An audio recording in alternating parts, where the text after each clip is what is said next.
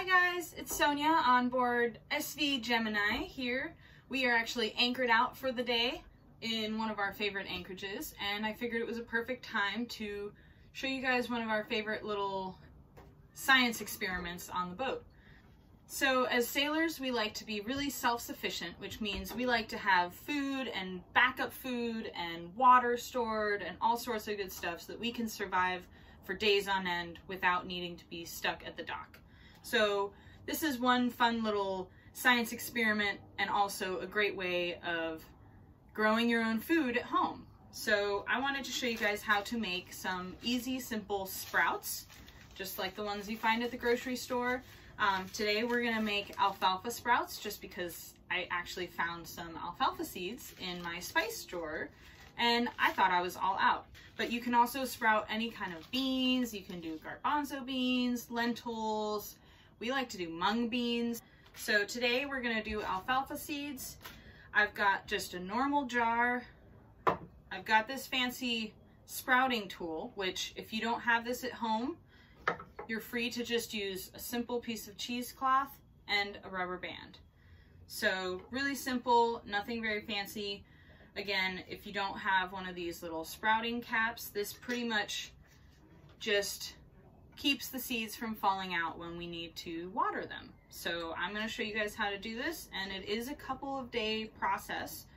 So first of all, we're going to take 1 tablespoon alfalfa seeds and just pour them into whatever jar you're going to use. I know it doesn't look like much, but each little seed is going to sprout its own little plant, and they're going to get nice and big, and you'll see this whole jar will get nice and full. So don't want to do too many because then they're just not going to have space to grow and they won't be as happy. And now all we're going to do is we are going to pour just some cold water into the seeds, and we're going to let them soak for a couple of hours.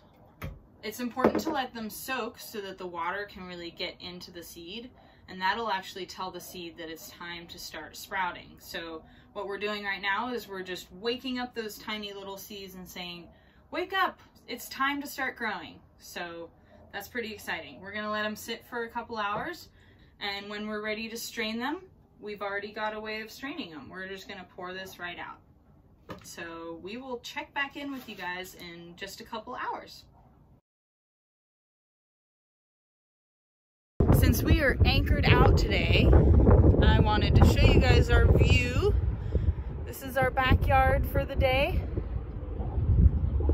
Pretty fun. Nice little cove, really protected. Nice and warm, even if it's a little bit of a chilly breeze. But we're happy to be anchored out and enjoying the beautiful weather from our home. I wanted to give you guys an update after a couple hours. They're all sitting at the bottom and they've soaked nicely, so we are ready to drain our sprouts. So I'm just gonna drain them overboard, back into the bay. Shake it so that there's not too much excess water in there. So now they're all kind of stuck to the sides of the jar. That's okay. The next step is to put them in a cabinet somewhere where it's a little bit dark, but still has good ventilation. And you want to have your cheesecloth or your sprouter. This one actually sits upside down so that it drains any excess water. But even just having your cheesecloth and leaving it upright, it'll work just fine. So we are back in the marina. It's a rainy day here.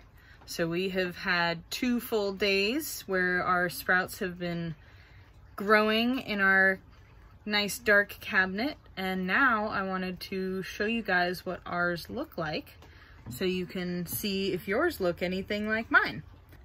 So here we have our sprouts. If you look in there, you can actually see that all those little seeds have started to make their own little plant, own little root.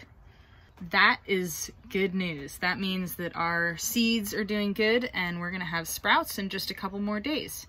So the next step will be to rinse these guys again.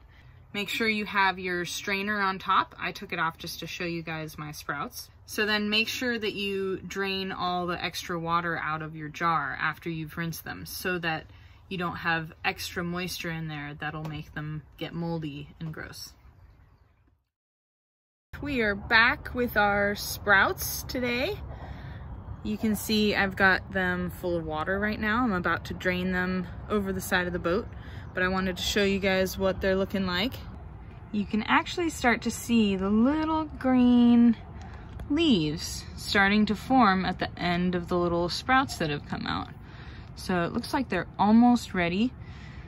I'm thinking maybe this afternoon I'll let them be a little bit more in the sunlight, not in direct sunlight. Giving them a little bit of sun will help make those little sprout leaves get a little bit greener and bigger and start to grow.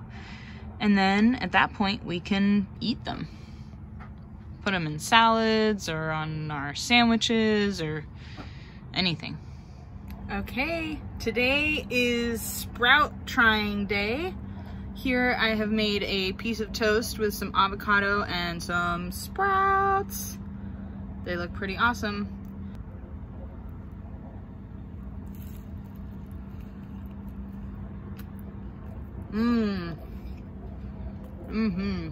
Delish.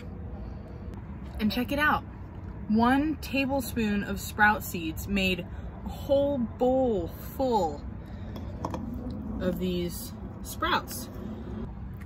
Okay, you guys, hope you liked this video, and I hope you guys enjoyed making sprouts today. If you liked this video, make sure to like it and subscribe, and comment below if there's any other kind of activities or experiments you'd like me to try on board. We can do it together and it would be a lot more fun. All right, you guys, now go eat some sprouts.